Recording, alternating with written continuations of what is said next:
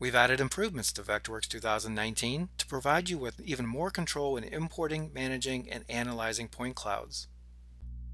For example, when you import multiple point cloud sources into Vectorworks, you now have the ability to merge them into a single point cloud by simply going to the Mode drop-down menu and selecting Point Clouds, and then Merge Point Clouds. You can see how quickly you can merge larger areas. Another benefit of the enhanced point cloud imports can be found when you can now extract 3D loci by simply right-clicking on the point cloud or going to the drop-down menu under the Model tab. After entering the number of points you wish to extract, you can more easily convert these loci to a site model, providing you with contours and the ability to perform slope analysis.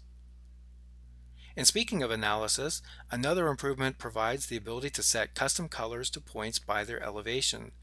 In this example, you can see how you can study potential flooding areas by inputting desired elevations in the separate regions. Oftentimes, points come in that seem to be floating in space. The ability to remove these outliers is now available through a slider that controls the tolerance of how many points are moved. And one last benefit to mention, the file format PLY can now be imported into Vectorworks among the other point cloud file formats supported.